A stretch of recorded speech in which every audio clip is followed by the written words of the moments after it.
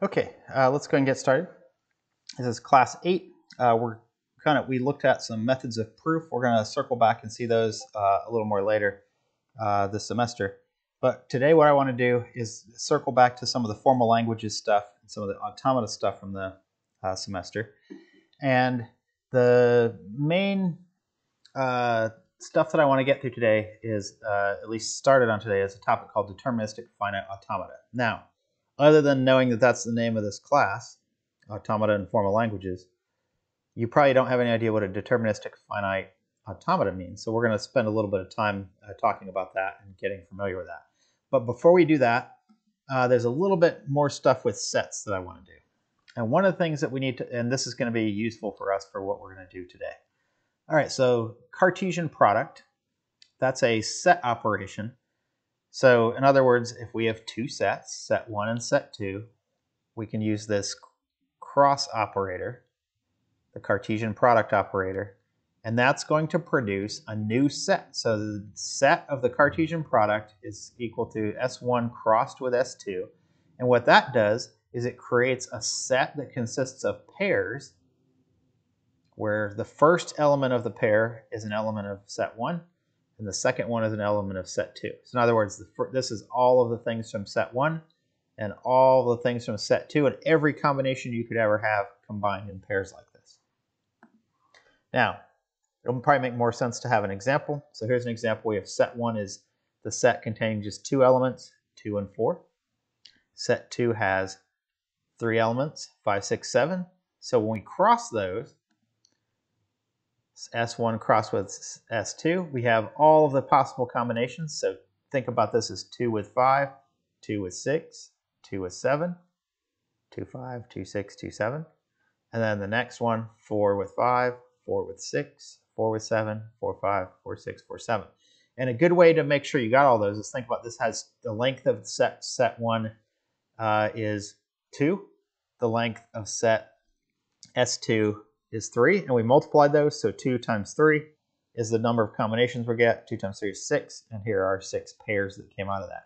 Also notice that it's kind of like concatenation, but it produces these in pairs, not just crammed together like concatenation of languages did. So these are in pairs. Now the general form of that Cartesian product is you can really cross any number of sets you want together, and instead of getting pairs, you get triplets or quadruplets or quintuplets or however many things you want. So it's just going to create this tuple out of those. The first item here comes from the first set, the second one from the second set, the third one from the third set, and it's giving you every possible combination of those is going to be in the cross of all those. Okay, functions, another thing that we need to talk about because that's going to be helpful for us today. A function is basically some sort of a rule or a definition that assigns elements of one set to corresponding elements of another set. And one of the things that notice it has to be unique elements for what this assigns. In other words, you can't have S1 going to one thing and also going to a different thing. In other words, you can't have duplicates in the set 1. And that's the domain set, and this is the range set. So just like in math, when you talk about functions having a domain and range, and you have to cannot have duplicates in the set 1 side. So if all elements of the domain set 1, are mapped to something in set 2, then it's called a total function. If some of the elements in some set S1 we had didn't map to anything, it's called a partial function.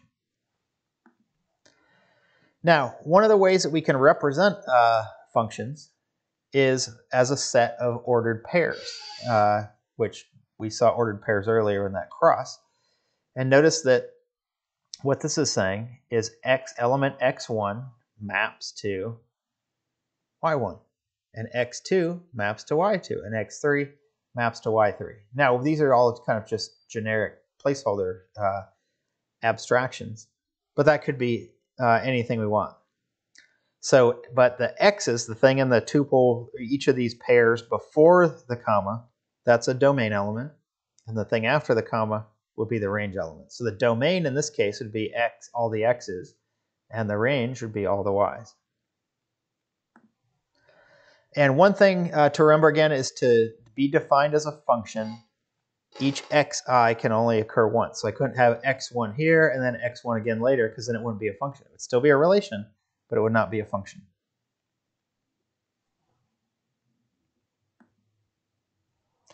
Now, a little bit more, and then we're going to dig into this DFA, Deterministic Finite Automata thing. Now, graphs. A graph is a kind of construct, and it consists of two finite sets. And notice that it says finite there. That's important. You cannot have an infinite-sized graph. The graph has to have a finite number of vertices and a finite number of edges. They both have to be finite.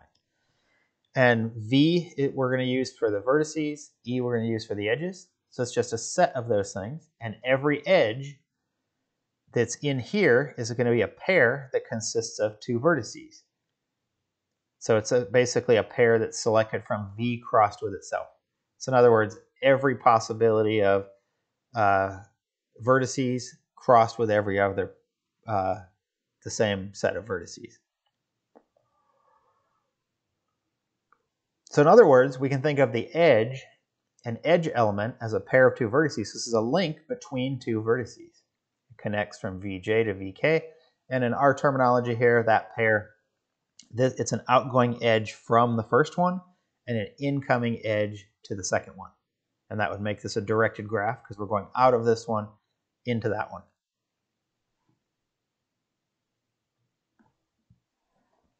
All right, probably good to look at an example. So here's an example graph, vertices V. There are three vertices, three vertices. And then edges, we've got 1, 2, 3, 4, 5 edges. And the edges are all connections between two vertices. So notice the first one, here's a picture of it. V1, V2, and V3. So notice we have an edge V1 going out of V1 into V3. That's this line right here going across. And then we have one from V3 back to V1. So out of V3, leaving that, going into V1, V3 to V2, V2 to V2, it's okay to have them connect back to themselves, and then V3 back to V3. So this picture kind of captures all of the things of that graph, and maybe is a little bit easier to visualize or understand what's going on there. Now, a few final definitions before we get to the DFAs. And that is a legal sequence of edges, which means that we have to pick edges. These kind of connect like dominoes, where this one ended is where that one begins. So this Vj has to match, Vk would have to match, and so forth. But a legal sequence of those is called a walk from this vertex to that vertex. So in other words, we would leave somewhere and then get somewhere else. That's called a walk. It just has to be a legal sequence of edges. So in other words, we can't make up these. They have to be one of the things that's in our set of edges. Now, the length of a walk is the number of edges in that sequence. One thing to notice about a walk that I don't have curly braces around this, because it's not a set, it's a sequence. Just like a string is not a set, it's a sequence. A walk list of these, sequence of these edges is not a set, so you don't put curly braces around that. All right, final page of definitions. A walk that has no edge repeated is called a path. So if we can think about, we cross an edge, you mark it, or you burn that bridge down, and then you go again. So in other words, a walk where we never cross the same bridge twice is called a path. A walk where we never visit the same vertex more than once is called a simple path. And a walk from some vertex where we go through the graph and then we get back to that same vertex somehow, that's called a cycle. And the base of the cycle is the vertex we started at and the one that we ended at. And if no vertices are repeated other than the one we started and ended at, which can only appear at the very beginning and at the end of the sequence, can't have it visited in the middle anywhere, then that's called a simple cycle. So it's a cycle that goes leaving from someplace, getting back there, never visiting it again along the way, and never repeating any vertex or visiting the same thing along the way. That's a simple cycle. All right, let's look at a quick example. So here's that example we had earlier. You'll notice that V1 to V3, V3 back to V3, V3 to V2, V2 back to itself. That's a path. Those were all legal edges. So in other words, we just followed these arrows and that was fine. We didn't make up arrows that didn't exist. We didn't like go across this one and then teleport back to here and do it again. So it has to be, think of it as leaving this city, traveling across this road, going on that road out in the country, back to that city, across there to there. So that's a path. Now V1 to V3 and V3 to V2, that's a simple path because no vertices were repeated. V1 to V3, V3 back to V1 is a simple cycle because we left V1 and we eventually got back there and we didn't repeatedly visit any other vertices other than when we started at that we got back to. And then V1 to V3, V3 back to itself, and then V3 to V1 is a cycle, but it's not a simple cycle because we visited this vertex twice. We left it, came back to it, and then we went on. So that's a cycle, not a simple cycle. And both of these are cycles with base V1 because that's where we started and that's where we finished. Okay, so keep that terminology in mind.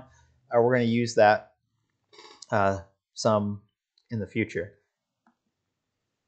All right, quick review of regular expressions. Regular expressions were a method of defining a language. It's kind of a restricted way of defining languages to only what regular expressions can define. We haven't looked beyond that yet. A language is a set of strings over some alphabet. An alphabet is a finite, non-empty set of symbols that we can choose from. And then a string is a sequence of symbols chosen from some alphabet. So finite sequence of symbols chosen from some alphabet. So the question comes up is that we have some string and we want to know if it belongs to a language that's defined by some regular expression. So let's look at an example. So here's an example. We have a regular expression, a star b, that whole thing plus, followed by a, b, or lambda with b plus after that and a star after that and b, and then parentheses around that and a plus. Is this string a, b, a, b, b, a, b, b, b in that language or not? And notice it can be confusing because we have a, b. Well, we can tell that we can get that here, a, and then b. So we just got an AB, but there's a plus, which lets us go back and get another AB if we wanted to. There's another AB, which then the next thing is B. But then over here, this can't start with a B with AB, but yeah, it can because we could take the lambda and then have B plus. But then we also don't know, was this B part of that B plus? Or, yeah, it would have to be, but then we have a star. So the answer is yes to this, but notice it can get very confusing. And what we would want is to have some way that's foolproof, like a machine, that we can feed a string into, and it'll tell us either yes, that's in this language, or no, it's not in that language. And right now, notice we have to think about this, and we could get really confused, and we might say, no, I don't think it is, but maybe it is. And we don't want that. We want to always be able to know the answer. Does this belong to that language? Do we either accept it or do we reject it? Do we say yes or do we say no? And that's what a DFA is. So a DFA, Deterministic Finite Automaton, is a string accepting machine. So given a string, it's going to answer that question for us. It's going to be the thing that tells us whether or not that belongs to that language or not. All right, so to start with, what does the word automata mean? Automata is plural. Automaton is singular. And if you go to the, I went to dictionary.com or one of those, Merriam-Webster, whatever, and got the definition, just did a screenshot of it and put it here. So notice that Plural could be automatons or automata. We're using automata for this class. And notice that there are three definitions that show up in the dictionary. One is a mechanical figure or contrivance constructed to act as if by its own motive power, like a robot. So think of it like a android or robot that's kind of doing things, and it is either designed to act like it's doing things on its own. Number two is a person or animal that acts in a monotonous, routine manner without active intelligence. So you might have somebody that works in a factory and they just sit there all day and they stamp something as it comes across there. That would be somebody who's behaving like an automaton.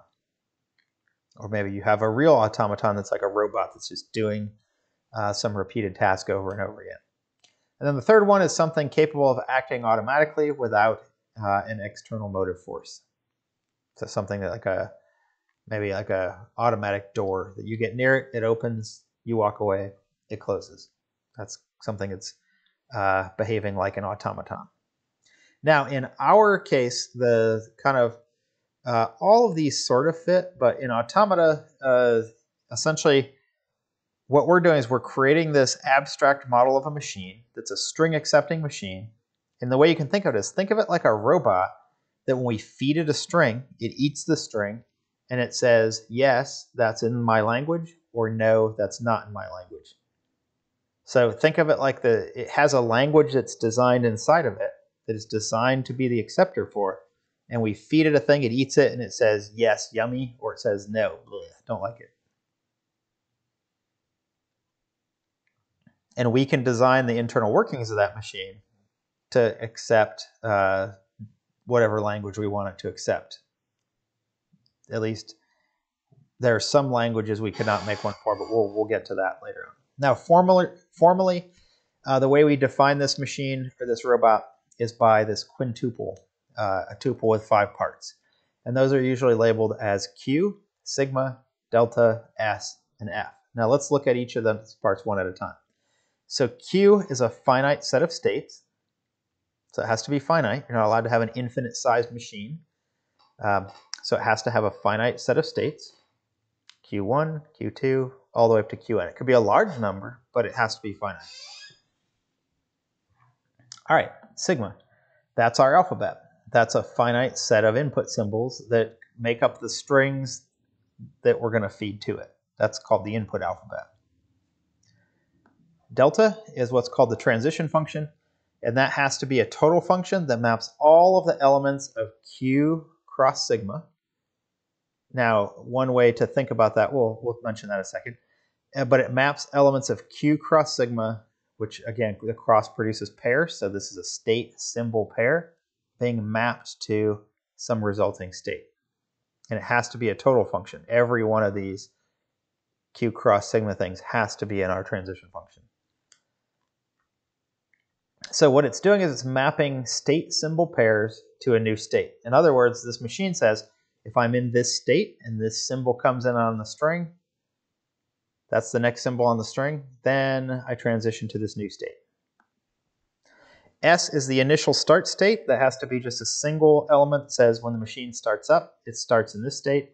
And then F is the final or accepting states, and those have to be a subset of our states. So in other words, the final states, the way that is organized is if the machine stops and it's in a final state. So if it stops in a final state, then it reports yes or true. That string is in its language. If it stops and runs out of input in a non-final state, it reports false or no. So every state has to be either final or non-final, but only one state is allowed to be the start state.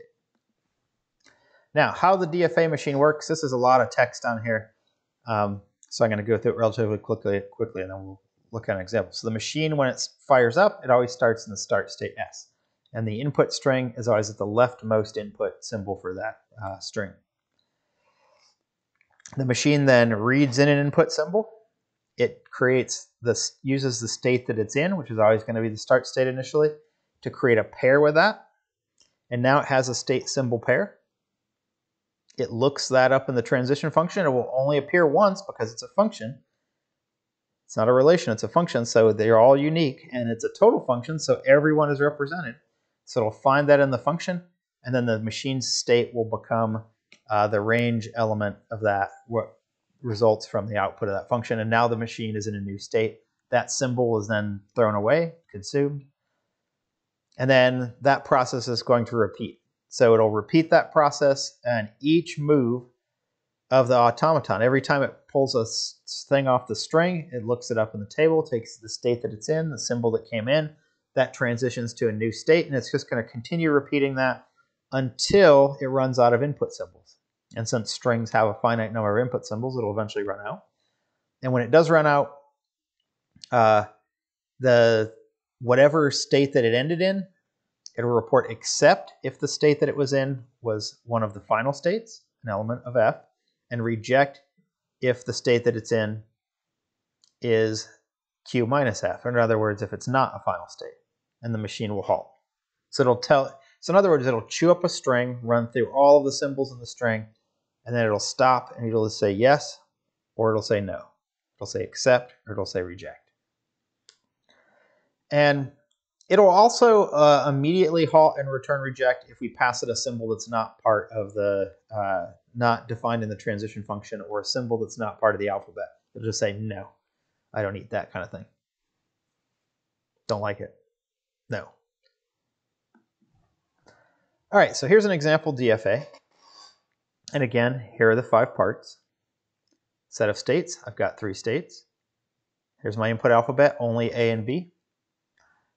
Here's my transition function. And remember, I've got 3 states, 2 symbols.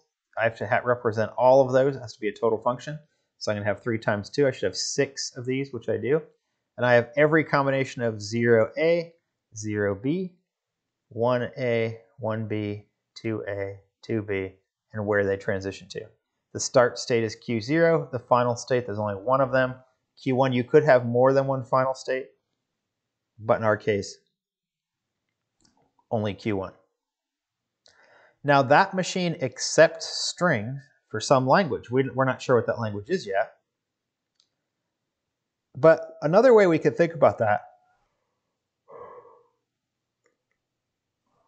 is we can also think about it as defining a language. So how can that machine define a language? Well, the way it defines a language is that the machine accepts strings for some language. So if we think about that, the set of all strings that are accepted by that DFA is the language that's defined. And remember, back to the definition of a language, it's just a set of strings over some alphabet. Well, we definitely have an alphabet, and we have some set of possible strings that it says yes for. So that is the language that's defined by a DFA. So the language defined by a DFA, M, is the set of strings over E, in other words, chosen from alphabet star, that are accepted by that DFA M. So formally, the language of machine M, which is a DFA, is all strings W, such that W is an element of sigma star, alphabet star. So in other words, 0 or more symbols from our alphabet stuck together, such that when we apply the transition function, this star means 0 or more times. That starting with S and passing it the string W, we end up in a final state. So in other words, if we can start with S, consume then all of the string by using multiple 0 or more applications of the transition functions, and if that can get us to F, that string belongs in that language. All right, now one convenient way to represent or visualize these DFAs is by drawing a graph of it. And we saw graphs earlier with circles and arrows connecting them. So we're going to kind of modify that kind of drawing just a little bit to help us modify or help us visualize how these DFAs work. So a DFA graph, we're going to use the vertices or the circles to represent the states. We're going to use the edges to represent transition function elements because it's leaving one state going to another one. And we're going to label those transitions with the symbol that caused it to change from one state to the other state. So the start state is usually going to be Q0, whatever the first one is. we're going to represent that on our drawing with a little zigzag arrow that points to it. So we're going to say this is where you start. And the final states we have to represent somehow, we're going to put double circles around those rather than just a single circle. So formally, the graph for some machine M, G sub M, has Q, the length of Q vertices, each one labeled with the name of the state, labeled with all of the elements of Q. So in other words, all of Q, every one of the elements of Q is a state. We're going to label them as such. We're going to draw a circle. We're going to label them with the name of those things in that state set. Every transition function, we're going to make an edge on our graph that leaves from Qi and goes to Qj. So in other words, that's what this transition function said. Go from here to there. On that symbol, we're going to label it with the symbol that causes the transition. And then the vertex associated with the S is the initial vertex. The vertices that are final vertices are the final vertices. All right, so let's look at an actual example. So here's our example. Q1, this is the example from earlier. Q0, Q1, Q2, alphabet A, B. There's my transition function. There's Q0 as the start state. Q1 is the final state. So what does the graph look like? There it is there. So notice, Q0, Q1, Q2 are all labeled as states, which are in vertices with circles around them. A comma B is my alphabet. You'll notice that since it's a solid function, Q0 will have an A leaving it and a B leaving it. Q1 will have an A leaving and a B leaving. Q2 will have to have an A leaving and a B leaving. Now our transition function defines the edges. So notice, let's take a look at this one. From Q0 on an A, we go to Q1. So when I look at my graph, from Q0 on an A, we go to Q1. Q0 on a B, we stay in Q0. Q0 on a B goes back to 0. Q1 on an A goes to 2. 1 on an A goes to 2. 1 on a B stays in 1. 2 on an A goes to 1. 2 on A goes to 1. 2 on B stays in 2. 2 on B stays in Q2. And then the final thing, start state is Q0. There's my little lightning bolt arrow. And then final state is Q1. It has a double circle. So a couple quick examples here that you might think through. A push button. You push to turn it on. You push it again to turn it off. So let me just switch over to a little document camera here, and we'll talk about that one. And here, I need a blank sheet of paper, so I'm going to pause for just a second, and I'll be right back with the document camera set up. Okay, we're back. I have a document camera set up now. So that we had said that we wanted to make a DFA for a power button. We said that's going to have two states. So it's going to have on and off. Let's start with off. On. And we'll make on kind of the final state. That means yes, when we're in that state, it's on. And we're going to start, when we start this up, it's going to be turned off. And then when I push the button, it turns on. When I push the button again, it turns off. So this is a really simple example. But notice, I push the button, turn it on, push it again, turn it off. So for example, if my input is push, push, push, push, so 4 pushes, is that going to be on or is it going to be off? So we start here, push, push, push, push, it's going to be off. But if I did 5, push, push, push, push, push, it's going to be on. So in other words, on an odd number of pushes, it turns on an even number, it turns off. All right, so that was the first example. The next example was the binary powers of 2. And let's look at, so that was example 1. So power button.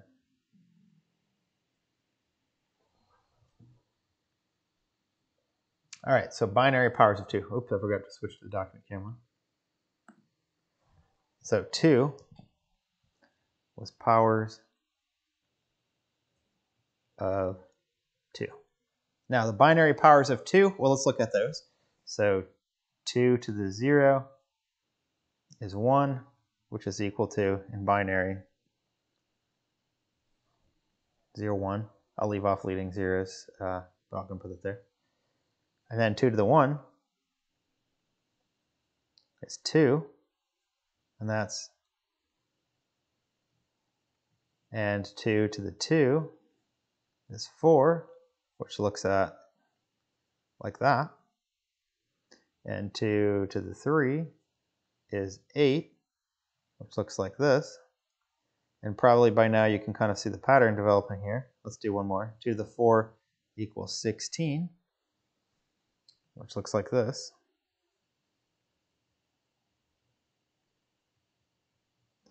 So in other words, the DFA for this, we want to, leading zeros are okay. So we could have like 0, 0, 0, 0, 1. That's still a binary power of 2. We could have 0, 0, 0, 1, 0. That's still the same number 2. So in other words, if we were to come up with a regular expression for this, it might look something like this. It might be 0 star, because we don't need leading zeros. And then we're going to have a single 1. And then we're going to have 0 or more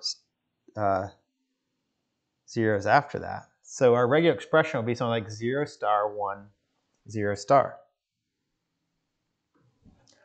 Now, how do I make a DFA for this? Well,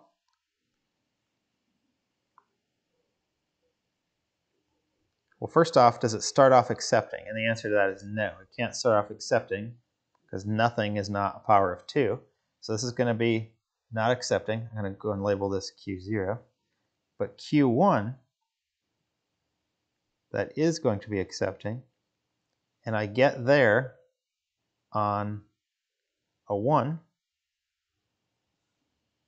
So on a 0, I'm going to stay here. So this lets me consume a bunch of zeros. As soon as I get a 1, I accept. And then any more zeros I get after that, I keep accepting. But what if I get another 1 from here? Well, I need to do something with that. So if I get another 1 from there, then I go back to rejecting because it's no longer a power of 2. So Q2. And then from there, once I'm in that rejecting state, nothing will ever recover from that because it's never going to be a power of 2 at that point. So we just feed this back on 0, feed that back on 1. And this is actually called what's called a trap state. That once it gets into that state, it's never going to get out of it. But this embodies the same language as that regular expression does. 0 or more zeros followed by a single 1, followed by 0 or more zeros. We keep accepting, but if I get another 1, reject. And then from that point, once I've rejected, I'll reject, and it'll chew up all of the rest of the input and keep rejecting that. All right. The next one on our list was, let me slide this up just a little bit, binary numbers.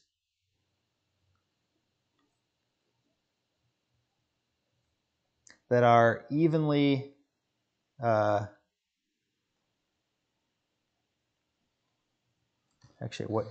binary numbers evenly divisible by 2.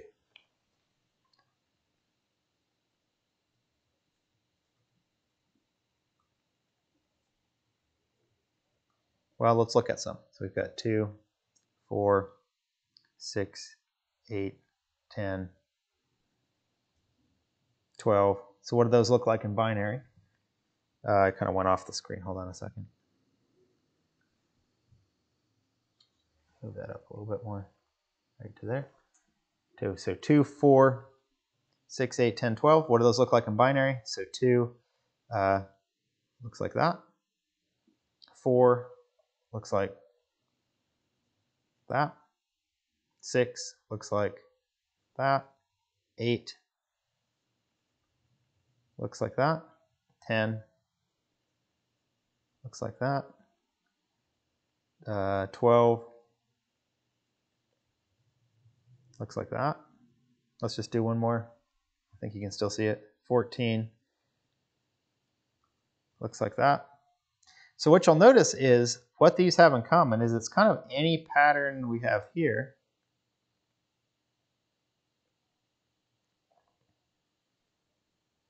that is of ones and zeros, but has to end with a 0. All right, so let's, so a regex for this might be something like this. It might be something like 0 or 1 star, but has to end with a 0. And I suppose 0 should be on our list too. That's still evenly divisible by 0. So you notice that they always end in 0. In other words, this is even binary numbers. Now, one attempt to make this, to make the DFA might be something like this. So just like we had up here, we had this star with 0, 0 star with that feeding back to itself. We might think like, all right, here's Q0. Well, that's 0 or 1 star, so let's have a 0 going back. Let's have a 1 going back, so 0 or 1 star, and then we have to end with a 0.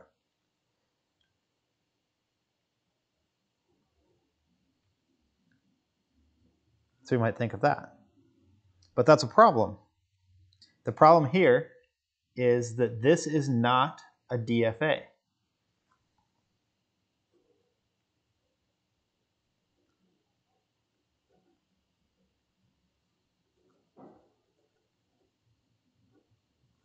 Why isn't it a DFA?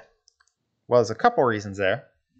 The first reason is that notice this Q0 on a 0 stays in Q0, but Q0 on a 0 also goes to Q1. So remember, you're not allowed to have, this has to be a function. So you can't have two edges leaving Q0 that are the same label. That makes it not a DFA. The second problem with this, it's not a total function, because Q1, what do we do on a 0 when we're there? Well, you could maybe make that loop back to itself like that and say, well, that fixes it. But what do we do when we have a 1 when we're there? We don't have anything defined for that. So it has to be a total function. So the reason this is not is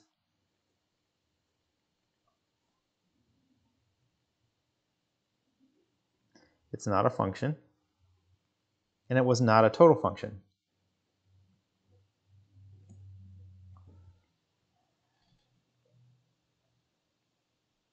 I think I'm at the... Okay, you can still barely see that. Now, how do we fix it? All right, so we know we're going to start in Q0. And what I'm going to do is if I get a 1, I'm going to stay here. But if I get a 0, I'm going to go to accepting because it ended with a 0. And then from there, if I keep getting zeros, it still ended with 0. This is Q1. And then if I get a 1, I'm going to go back.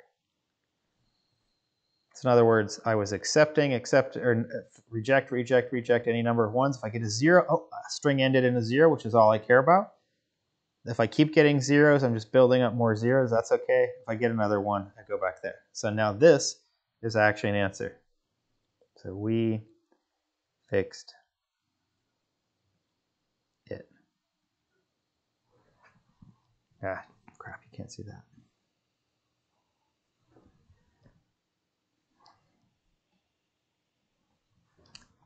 Okay.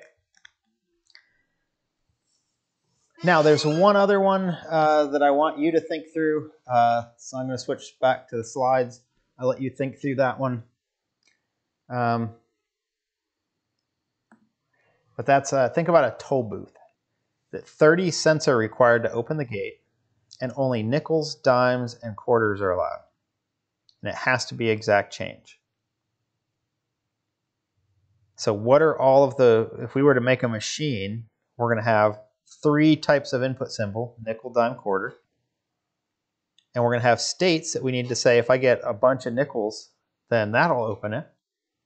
If I get only dimes or a combination of nickels and dimes, I get a quarter and a nickel, or a nickel and a quarter. Those both work, but we're going to have to figure out how to do that. So let me just quickly kind of sketch out what we're talking about here. So I'll switch back to the document camera, and this will be the last thing we do today.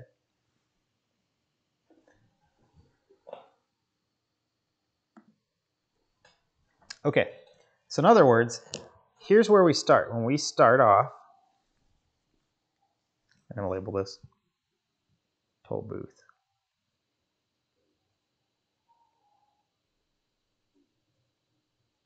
This is for 30 cents. All right, so when we start off, we have no money at all. But if I get a nickel, I now have 5 cents. And if I get another nickel, I have another 5 cents. If I get another nickel, so now I have 10 cents. If I get another nickel, I now have 15, another one, 20, another one, 25, and then another one. Now I have 30. So that's my accepting state is 30 cents. All right, so in other words, 5, 10, 15, 20, 25, 30, open the gate. That accepts. If I only fed in 1 nickel, doesn't open the gate. If I fed in 2 nickels, it doesn't open the gate. But now we also said we can have dimes and quarters as well. So, well, if I had a nickel and I had 5 cents and then I had a quarter, that could take me all the way to opening the gate. Or if I put in a quarter first, followed by a nickel, that could open the gate. But since every 2 nickels is a dime, I could stick in a dime here. So let's put that. A dime will take me to the 10 cent spots. Let's put D there. And then if I put in another dime, and another dime. So in other words, 3 dimes opens the gate, or a nickel, nickel, dime, dime, or dime, nickel, nickel, dime. That opens the gate. But we need another case too. What if I put in a nickel first and then a dime? Well, I need to do this too. So I can have a dime that jumps me ahead 10 cents this way also.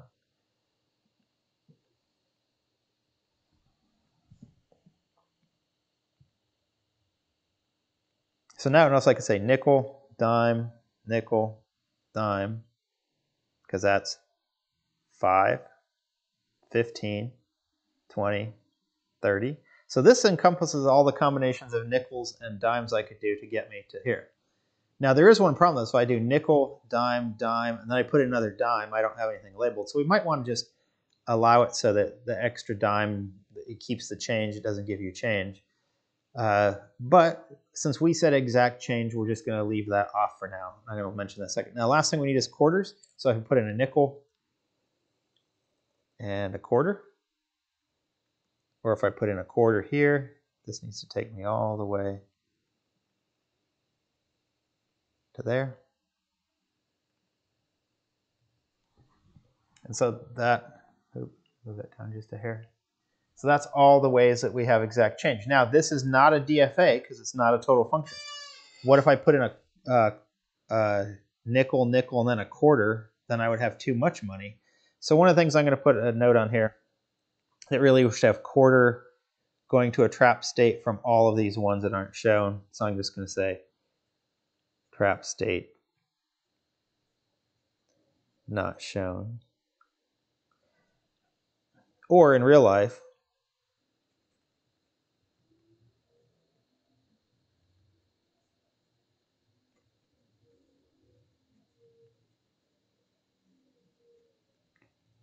the only undefined edges.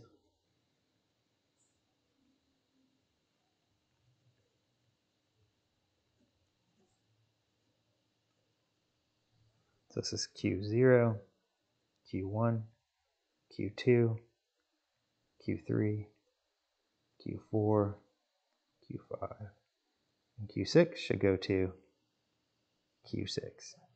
So that way it'll keep your change, it'll still open the gate. But if you put in 2 quarters, for example, the first one will take you here, the next one will take you there, and it'll open the gate, and it'll just keep your extra money. Now, one of the cool things about this is we now have this abstract kind of model of a machine that represents this toll booth. And notice that the way that old electronic systems worked was based on a system kind of like this. So how did they make vending machines before there were things like microprocessors? Well, you'd have to have something like this that would, and it would implement this with like a set of inputs in a coin reading system. So you drop a coin in, it makes a nickel, it makes this transistor turn off and that one turn on.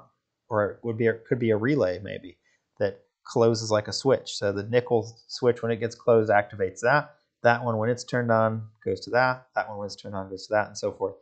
So you could fit in any of those things to feed it the money, and then it would cause the action to happen. Now, you could even make this so that if you fed in a quarter, and another quarter, it would jump to a state way over here somewhere. And that would be how much change you have to give. And then it would say, okay, feed back a nickel, and then feed back a dime, and then feed back another dime, and now you're back to this. And when you're back to that final state, it vends after it gives the change, it vends the item, and then resets back to the beginning to set other ones. So this simplistic machine like this could be implemented without any kind of programming, without any kind of microprocessor running instructions, just with hardware that was dedicated to doing this. And interestingly, if you look inside of a microprocessor, it has some stuff like that as well that says, how does the microprocessor, when it powers up, start somewhere, and then the first thing it does is fetch an instruction from a certain memory location, and then it decodes that. So really inside the microprocessor, there's kind of this DFA that's running. It's like fetch an instruction, decode the instruction, carry out some sequence of activities, and then go back to the beginning and fetch the next instruction. So it's kind of like a DFA that goes through a sequence of states and then goes back to itself. All right, so we're going to go and stop there for the day. But keep in mind that a couple questions. Let's go back to the slides just for a second here. Can a DFA be created for the language of any regular expression? So this is a question for us to ponder for next class. So in other words, I have some regular expression. It definitely defines a language. Is it possible to make one of these DFA machines for the language of any regular expression we could create? So that's question one. And question two is, what about the converse? If I have a DFA, is it possible to create a regular expression for it? And kind of, as you think about that, maybe think about this one. Could we make a regular expression that represents all, and do the one without that only allows exact change? So in other words, this would Q N, that would accept, but Q would not. What about N N? That should not accept, but N D D should accept. So is it possible to make a regular expression that defines this same language as this DFA? And if it is, then the next question is there some regular expression for every possible DFA we could ever create? Keeping in mind that the number of states you can have it's finite, but it could be really large. The number of input symbols could be really large, rather than just 3 like nickel, dime, quarter. It could be thousands of input symbols and hundreds of thousands or millions or billions of states. Is it possible to create a regular expression for every one of those? And I'm going to let you think about that question, and we're going to see if we can figure that out, or at least work towards figuring that out next class. All right, let's stop there. Everybody. I didn't mean to end. Everybody stay safe. And next class, we'll talk more about DFAs. We're going to spend a little bit of time on them because they're a really fascinating thing. The other cool thing about DFAs to notice is how incredibly efficient they are.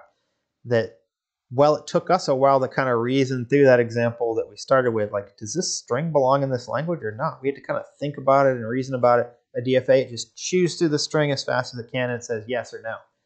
And that's a really powerful piece of kind of theoretical machinery that we looked at today. And it's really simple how it works.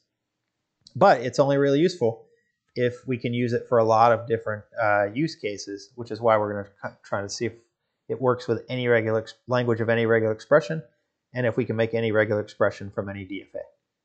All right. That's it. Wash your hands.